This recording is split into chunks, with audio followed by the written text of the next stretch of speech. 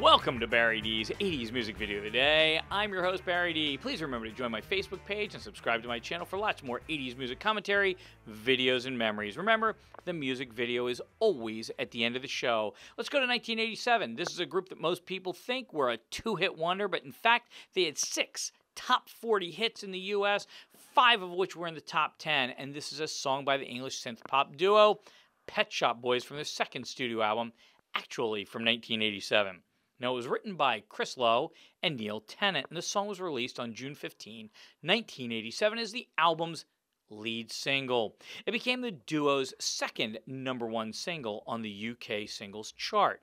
A demo of the track was first cut in 1984 with Bobby Orlando, and the song's form in the demo remained intact until the final version, although the release production is far more dramatic.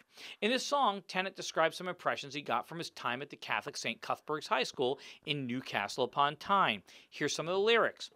At school, they taught me how to be, so pure in thought and word and deed. They didn't quite succeed.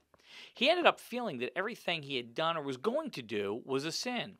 Tennant had said that he wrote the lyrics purging his emotions at a moment of frustration and anger, but it apparently wasn't something serious. He stated the following. People really took it seriously. The song was written in about 15 minutes, and it was intended as a camp joke, and it wasn't something I consciously took very seriously. I sometimes wonder if there was more to it than I thought at the time, but the local parish priest in Newcastle delivered a sermon on it and reflected on how the church changed from a promise of a ghastly hell to a message of love.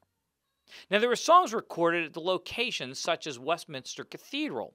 The video clip uses religious images throughout to reinforce the feel of the song, and it remains a concert staple, being one of only 2 songs alongside West End Girls that has always been played during every Pet Shop Boys tour. Now, let's go over the numbers, shall we? Big hit around the world: Denmark, Austria, Finland, Ireland, Norway, Portugal, South Africa, Spain, Sweden, Switzerland, UK singles, West Germany when there was one, and of course Zimbabwe. If you make it in Zimbabwe, you got it going on. #1.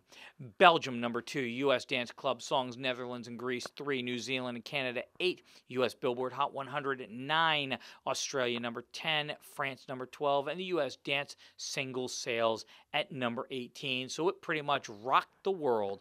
Okay, now if you want to watch this video and you are on a cell phone, iPad, or similar device, the box in the corner may or may not show up at the end of this video.